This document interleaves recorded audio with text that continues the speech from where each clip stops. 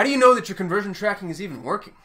We harp so often on setting up your conversion tracking, and once it's set up, the worst thing you could do is not test it. So right now, I'm going to teach you how to test your conversion tracking using Google Tag Manager.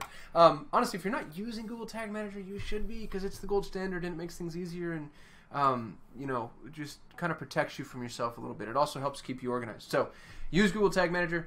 When you're inside of Google Tag Manager, I already have videos on how to set up conversion tracking, so I'll include one of those videos here in the description. In those videos, I actually talk about testing, but I've had this question often enough to where I want a unified video where I can just go here. So I'll make sure to include the how to test or how to build conversion tracking video in the description of this video.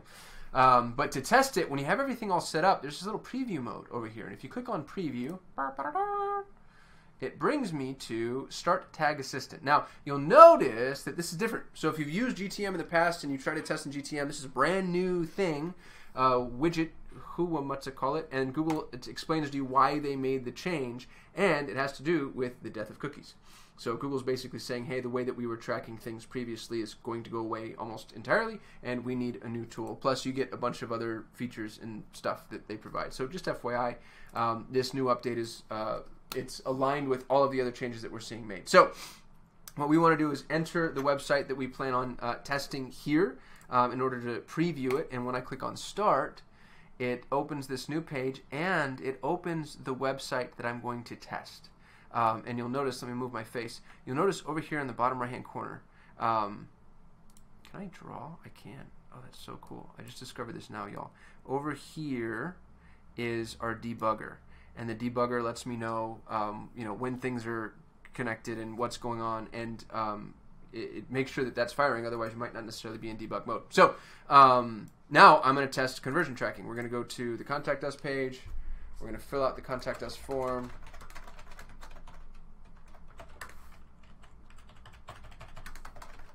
And I'm on the Contact Us page, and when let me just actually go back, take you back to the debugger. One of the things that you'll notice is it's following my session in chronological order. So this container loaded, and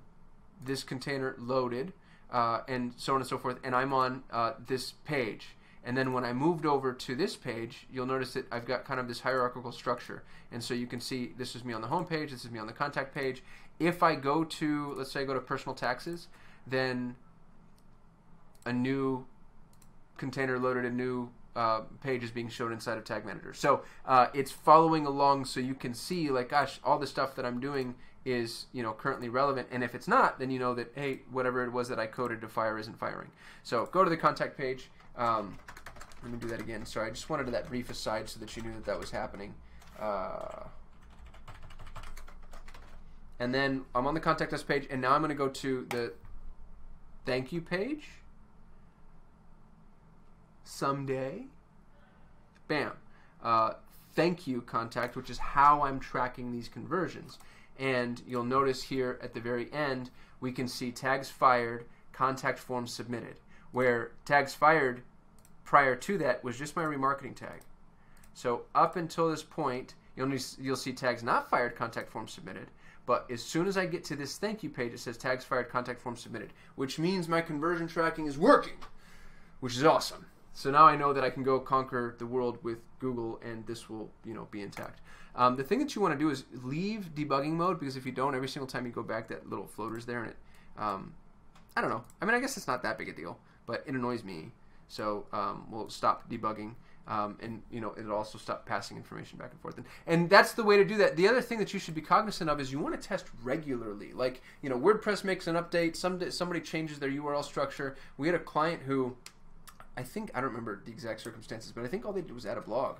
But for whatever weird reason, because of the CMS they were on, their URL structure ended up having an additional directory. So it was like theirwebsite.com / you know, LP / all their pages, which killed all of their conversion tracking, which is a problem. But we check, we test. So make sure you're testing your conversion tracking regularly.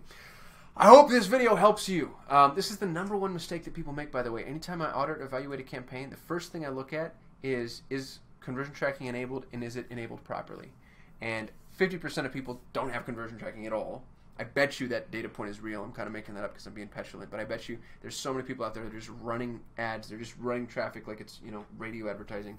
And then of the people that do have conversion tracking set up, more than half of them aren't set up properly, or they're not tracking conversions properly. And this, by the way, I just tested the contact form. You want to track every single conversion opportunity on your site, because if somebody does something, even if it's not the thing that you ultimately want them to do, that's a predictive indicator. That's because here's what's going to happen is industry standard conversion ratio I think is 2% or whatever. Let's say it's 5% or 10%, whatever it is. If 1,000 people come to your website, that means adjusted for margin and error, all of them are not converting, right? So, what you want to do is you want to be able to say, like, okay, you're not going to give me your money, but here's a lead magnet or an offer or an opt-in or a schedule or a download or whatever. And of the 1,000 people that didn't buy, a larger percentage of them than zero will take you up on those offers. And that algorithmically begins to equip the machine to know, like, okay, these are my converters, which I have no way of proving, by the way. Google hasn't come out and explicitly stated that transitional CTAs help with conversion events, but I can tell you from my experience, having done this as long as I have, that I have seen it, and it works. So take that for what it's worth. It could be the ravings of a madman who just spends way too much time staring at some of this stuff. Anyway, that's all I got. Thank you for watching. Appreciate you, truly. Especially our subscribers. We're getting, like, amazing responses now. Comments are blowing up. They're getting a little hard to manage, so if I don't respond right away, forgive me, but I'm still trying to keep up with everything.